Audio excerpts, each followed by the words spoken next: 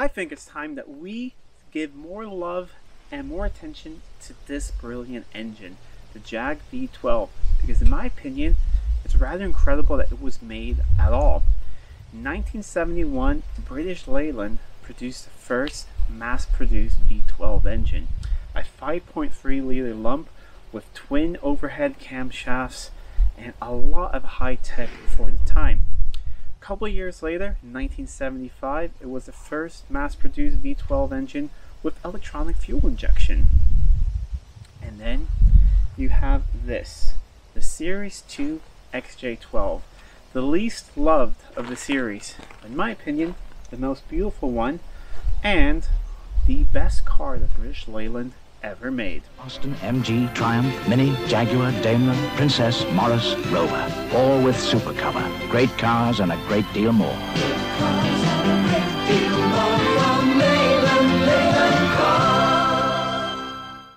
After the third person that just pulled away thinking I have engine issues, let's have a look at the engine.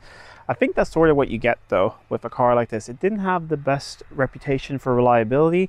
However, I think a lot of that is not really correct. I've had this car for 10 years. From 2 days ago, it's 10 years since I've had it, and it's always been on the dot. It's been a perfect classic. I absolutely love it. It isn't in perfect condition. It is low mileage. It's had a repaint years ago, which wasn't done that well, and that is showing its age in certain places. And I do want to do a complete respray of it at some point, but I also love the condition it's in because it drives perfectly, mechanically spot on, air conditioning, everything spot on. But it looks great from like this far away. When you get closer, you'll see it needs some things. So in my opinion, a perfect condition to actually use it. But let's have a look at the business end in here, the 5.3 liter V12. This is the first version of the V12, 5.3 with the flat heads. However, this one's fuel injected. When it came out in 1971 in the E-Type, it was meant to be fuel injected. They never got the system working right, so it left the factory with 4 carbs. They did that until 1975 with the launch of the XJS. They got this fuel injection system going. However, it was launched first in the XJ Coupe and then launched here on the 4-door and then on the XJS. Often what Jag did at the time, that they did changes to the engine to other cars before they launched it in new car. Same thing happened with the AJ6. It was launched in the XJS before the XJ40 just to try out the engine. But this is a 5.3 liter, just under about 300 horsepower and lots of torque. And already we can see our first sign. British Leyland logo. So everything in the engine is stamped with that logo, which is why I'd like to call this a British Leyland engine. Even though this is a 1977, we'll talk about this as if it was 1975 when this system was launched. So for that time, I think it's incredibly advanced. If you think about over in the States, you still had carbureted pushrod V8s. You guys went on with the pushrod V8 for a long time. This is overhead cam, 1 camshaft per cylinder bank, 12 cylinders. Think about that. Fuel injection. This is the Jetronic layer that went into a different Lucas system. So 12 injectors in here, plus 2 cold start injectors. 2 fuel pressure regulators, 1 for each bank, because it's technically 2 separate fuel rails. Then you have electronic ignition, the Opus system, which I guess it was really the only issues with these was that they could overheat a bit and that would cause it to stall out later. They moved the module from here up to the radiator support and that pretty much solved the issue. But that can be easily solved today with an upgrade kit like this car has. So never had any ignition related issues. Big throttle bodies here on both sides. And then we have twin exhausts going out to the back of the car here. From the outside, there are a few subtle signs that this is the V12 variant. You had XJ, so 5.3. So if you had this cylinder, it would be 4.2 or 3.4. So that was a clue. And really proud here with fuel injection. And up front, you had a V12 badge in the grille. It said V12. Inside the car, you had two more things to let you know what sort of beast of an engine you had. V12 logo right there.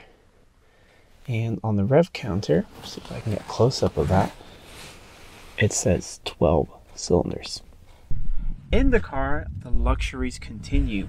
Lots of dials made by Smiths. Fuel, temperature, oil, and volts. You have the speedometer, of course, tachometer. You have a fuel changeover switch, because you got two fuel tanks, one on each side. Earlier carbureted cars had two separate fuel pumps. Fuel injected cars had one pump with valves that changed over. Heated rear window, map light interior, and of all luxuries, you could get electronic climate control, which this car has. A little dial here, you set the temperature in Fahrenheit from 65 to 85 degrees, and a little sensor up here in the dash over there, or here on earlier cars, controls everything and sets the temperature perfectly for you in the car. This being the long wheelbase variant, you got a lot of leg room in the back, plenty of headroom, and very, very comfortable leather seats. This interior is completely original, has a little bit of patina here and there, but it's just the way I like old car interiors to be, original with some slight use. From here, you have a nice commanding view of the road ahead. You can clearly see all the instruments and everything, and because, you know, small pillars and everything, beautiful view of the world outside. But now, let's take this V12 for a drive. Fires right up, put some air conditioning on, drop it into drive, and we'll pull away effortlessly. You see a lot of reviews on YouTube of classic cars, and often the person who had it has only had it for maybe a couple hours or so to do the test. This, however, is my own car, and I just checked my owner's papers. Yesterday, it is 10 years since I picked this thing up. It's a pretty good story, actually. I was a broke college student, pretty much, and I had just enrolled at university. I got my first check, which was supposed to be, you know, to buy books and things. I bought the books I needed used secondhand. I used the rest of the check plus a little bit of money I had left over from my summer job, and I bought this thing. Been sitting for 15 years, I believe.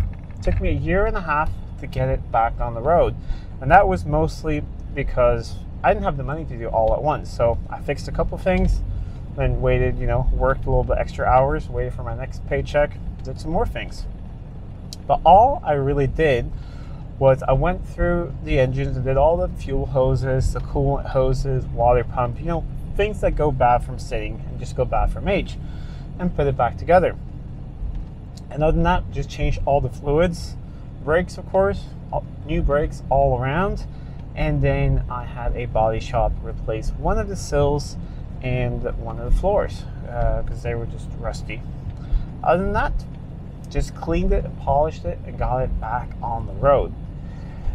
And right when I got this thing back on the road, I had just met a girlfriend who is my wife now, and we went on our first trip together in this car. So it has a lot of sentimental value, and it's one of those cars that will always stay with me. But why do I think it is one of the best things that British Leyland ever made? Because a lot of you guys are going to say, well, you know, what about all these other cars? And that's a big luxury car. Yes, it's a luxury car. Yes, it was rather expensive when it was new. However, if you think about it, a company like British Leyland, which was famous for, well, the workers not working that much, shoddy workmanship, low quality sometimes cars, even though I just want to preface this, I absolutely love British Leyland cars. I have more of them. I think it's amazing that they let Jaguar continue with developing a V12 engine during basically an oil crisis and putting it into production with probably expensive to make fuel injection, all these other things, and putting it in these cars. Of the Series 2 XJ, I believe they made somewhere around 90,000 Series 2 XJs, where of about 14,000 were V12s. And then about 1,800 of those were V12 coupes, which I have one, and yes, we're gonna get to at some point. You guys have seen it in the back of videos. It's white, looks exactly like this one, but it's a two-door. We will get to it at some point. Of this magnificent car. And looking back on it, I think it's amazing that they just made it. So what's the power delivery like? I think some of the articles from the day described it the best. It is turbine-like. It is silky smooth. You don't really hear the engine running if you are at a traffic light. You can hear this one a tiny bit because I have a slight manifold leak on one side, which I'm going to get to at some point. So you can hear a tiny bit. But normally, they're completely silent. The noise you're hearing right now is probably the fan and the air conditioning. Nothing else. We're doing 50 kilometers an hour here. The engine is basically idling at 900 RPMs.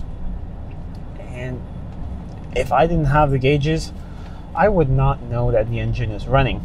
Then, if you do put your foot down, it picks up right away.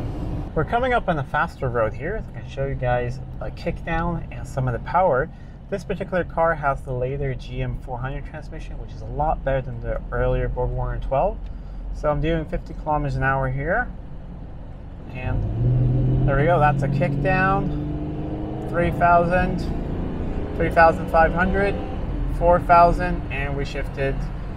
And we are at the speed limit or even a little bit above. And it is, so this car is properly quick, even by today's standards. And it's silky smooth the whole way. You think that was just 4,000 RPMs. It goes up to 6,500 if you want to. Not something I would do in this car because engine's never been apart. It is about 84,000 kilometers from new and running beautifully, so not gonna push it. But 4,500 RPMs, I like to push it to sometimes to clear it out. So final thoughts on what I think is the best car the British Leyland ever made. I might be the only one with that opinion, but why do you want to think like everyone else?